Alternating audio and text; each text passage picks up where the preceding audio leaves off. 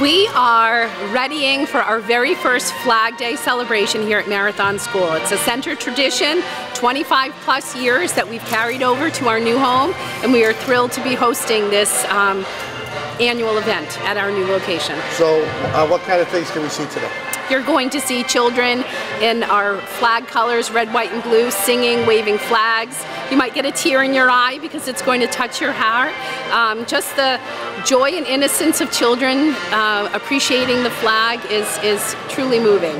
We have our honor guard who has been at Center School for many, many years. They are here again presenting the colors, and we're thrilled that they're still able to, in their busy schedules, they're quite busy, make time for us. So since we don't have a car to march around, are they going to march today? Yes, weather is in our favor. Thank goodness. The spring's been quite difficult. We will march along the sidewalks of our school. We are fortunate that now at our new building we have sidewalks around our school. We will have parents line the sidewalks. Children will be able to march and wave their flags in the sunshine.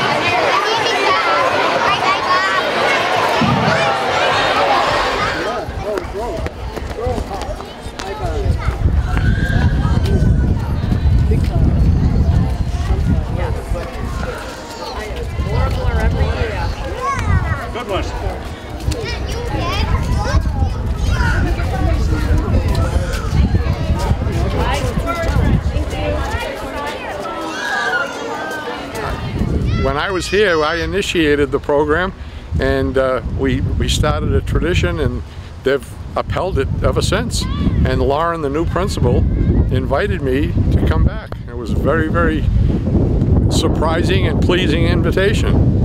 And so you started this, we were talking earlier, but there was a little story on how you got the program started 25 years ago. Oh, I went down to the cemetery in Natick and asked the caretaker if he could get me 750 flags after Memorial Day that they took off the veterans' graves. They were going to burn them, so they collected 750, and I gave every teacher 25. That's how we started the kids marching in to the Marines hymn and the Army caisson song, and the kids used to love it because they were marching. That's outstanding. Now, you saw today's festivities a little bit different than Center because we don't have a comet to match on. So what did you think about today's festivities, how your program has grown? I think it's phenomenal. I think the kids did a phenomenal job.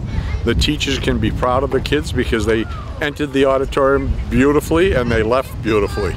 And I think this is a program that will live with the kids for their entire lifetime.